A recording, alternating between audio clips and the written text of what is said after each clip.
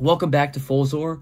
Welcome back to the YouTube channel where we talk about computer architecture. I'm an electrical engineering student in university right now, and this is my Accumulator CPU design. So I made a previous video talking about how I made this Accumulator CPU, but I'm not gonna lie, it really wasn't optimal at all. It was my first design of making a CPU. So this right here is a much more optimal Accumulator CPU, and I'm going to explain how this works in this episode. But first, we're going to talk about how a Accumulator CPU is supposed to work. So, up on the screen right now is a little graphic about the layout of this. We have the memory. So the memory, which is going to contain our opcode, is going to give information or the opcode to the IR, which stands for the instruction register. So once the instruction register gets the opcode, it's going to decode it and send it to the control unit and the program counter. So once a control unit gets the opcode, it's going to determine what segments of the computer needs to be turned on in order to perform the specific operation at hand. And then the program counter is going to get the opcode and know which program it needs to jump to and which program to execute. Yeah, pretty much that's it. So it goes to the instruction register and then gets decoded into whatever. And then it also sends some of its data to the ALU. And then once it's in the ALU, it can subtract, add, whatever it needs to do. And then the main way that this computer works is this register called the accumulator. So the accumulator takes the output of the ALU and then it gives it to another output to display its data, or it feeds it back into ALU to compute even more. And this is the whole design of the computer. So now let's look at my actual one, and we can see how this diagram is turned into reality. So I have a little code right here, and this computer is a 6-bit computer.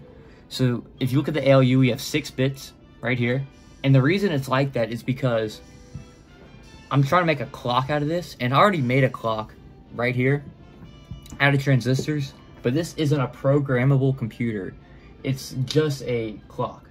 So this is an actual programmable computer that we can program it to be a clock, or we can program it to do other stuff. So the program right here is adding 1 to a number.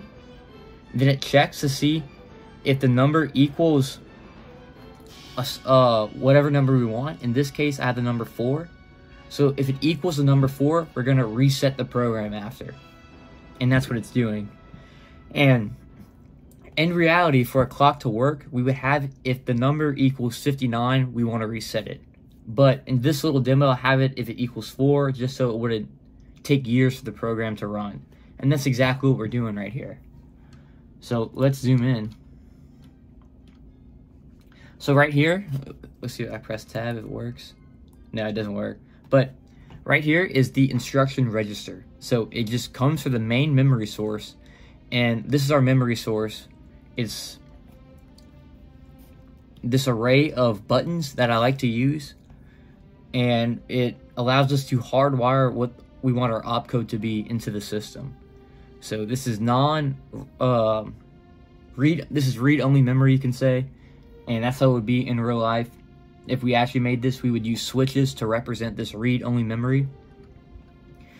So then it goes to the instruction register. Instruction register feeds directly into the ALU. Then the ALU outputs to this accumulator register, which will then circle back into the ALU. And then we have this register right here, which displays the data being written. Control unit allows us to store the accumulator, store the instruction register, add, subtract, jump. So this allows a program counter to jump if the ALU is not outputting or is outputting 0, and this allows the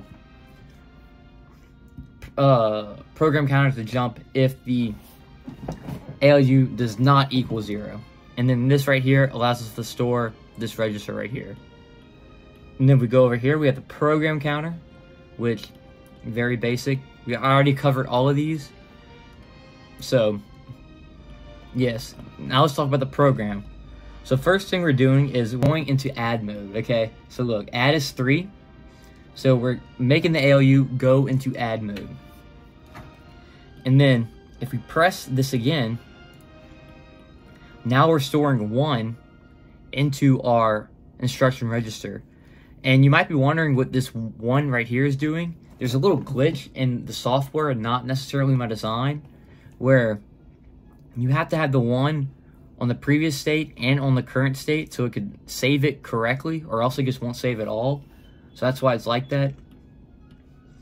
And then next one, we're going to save whatever the ALU is outputting into the accumulator, just like this. And then we're going to display it on this display register. Now we're going to go into subtract mode. And we're going into subtract mode. We're going to store 4 into the IR. So then if the output equals 0, in which in this case it does, goes to the control unit. And the next one, right here, this would jump only if the control unit, or only if the ALU was not outputting 0. But since the ALU is outputting 0, the control unit's not going to jump. And so we just continue with the code up here. And then up here we have this, which we just store in the accumulator. And the accumulator stores 0, and we effectively reset.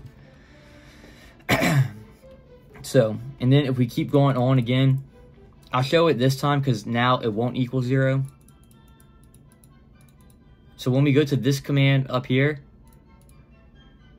we just jump back to the beginning. You saw that? We just jump back to the beginning without going through the rest of the code. So the ALU doesn't reset, and we continue to add 1 to this previous account. So a definition of a computer that we're going to use on this channel is called a turning complete computer. And that's exactly what we made right here. So a turning complete computer must be able to do arithmetic, which we've effectively accomplished with our ALU.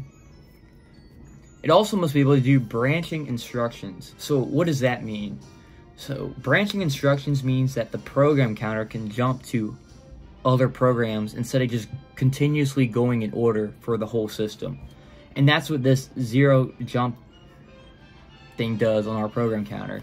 So we can almost make like an if-then statement. So if the ALU equals 0, we want to jump to X on the program counter. If it doesn't equal 0, we want to jump to Y. So that's branching, and allows us to make if and then statements, which is also necessary for a true computer. And then another thing, a turning complete computer, if we have infinite memory and infinite bits on our system, we can compute anything that we want. And that's true for this. If this instruction set was infinity instead of 8, then we can compute whatever we want. It might take an infinite amount of time, but we can still compute whatever we wanted to. So that's what classifies as a turning complete computer, and that's exactly what this is. So now let's go over everybody's favorite part, and that's the transistor count, because if I made a computer in real life, it would be this one. It's about 628 transistors, and that's a pretty good estimate. It's not exactly, but it's a pretty good estimate. And then I'm just going to go over everything. Even though I have a video about each individual segment of this computer, I'm just going to go over briefly everything real quick right here. So program counter. We're using the half adder register system just because it's a little bit easier to do a jump command with it instead of JK flip-flops. But it still can be done with JK flip-flops.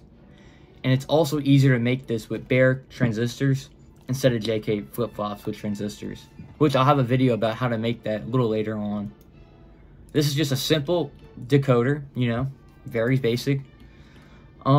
This right here is a whole bunch of tri-state buffers. So we don't have corrupt data on this bus. Right here we have just a little register system, ALU. with our full adders subtract system and a little system at the end so we can know whether or not it is 0. And then this right here is a little SR latch, you can say. So if we have add, it's constantly on add mode. And then if we have subtract high, it's constantly on subtract mode. And we don't need to hold that value high in order for it to work. Control unit is just another decoder. And then the registers and the output right here. So we don't have a GPU for this. And this is it. Yeah, that's pretty much all I'm going to say in this video. Come back next week, or I might start posting a little more consistently. And we're going to talk about different computer designs. But I'd say we've mastered the Accumulator CPU design. Thank you for watching this. Please subscribe. We're very close to 1K subscribers, which is a huge milestone for any YouTuber. And it's going to allow me to make more of these videos more full time. But yeah, thank you for watching. Thank you for picking this instead of some other brain rot content out there in the universe. And enjoy the rest of your day.